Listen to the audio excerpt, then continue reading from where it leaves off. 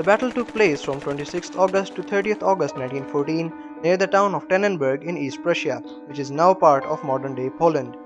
At the time, the Russian Empire was determined to fight against Germany and its allies because Germany had attacked France through Belgium and Luxembourg, following the Schlieffen Plan. Russia deployed two armies to East Prussia with the aim of defeating the German army stationed there. The Russian troops were commanded by two generals, Alexander Samsonov and Paul von Rennenkampf. They had more than 200,000 troops and were divided into two groups. Samsonov led the second army towards Tannenberg, while Rennenkampf led the first army towards the city of Allenstein. The only issue was that these two commanders of the two Russian armies didn't get along very well. Both disliked each other and were not on the same page. They pursued different strategies and didn't communicate well with each other.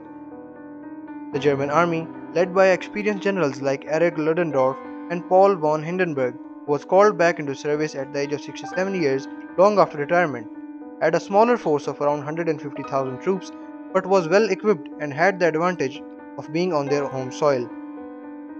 Russian commanders communicated and passed the orders using wireless radio sets, which the Germans were able to intercept and decode, and knew the exact location of the Russian troops, their movements, and their plans. The German army was well prepared for the battle, and they used this advantage to launch a surprise attack on the Russian troops. The Russians had planned that the Second Army would attack from the southern side of Tannenberg in order to sandwich the German forces deployed near the border. This order was also decoded by the Germans effectively, and they devised a plan to counter this threat. It was planned that the Germans would take the initiative and attack the Second Russian Army first. The Germans used the railways to transport the troops quickly to the positions, which was not known by the Russians. On August 26th, the German army launched a surprise attack on Samsonov's Second Army. The Russian troops were taken by surprise, and chaos and confusion ensued.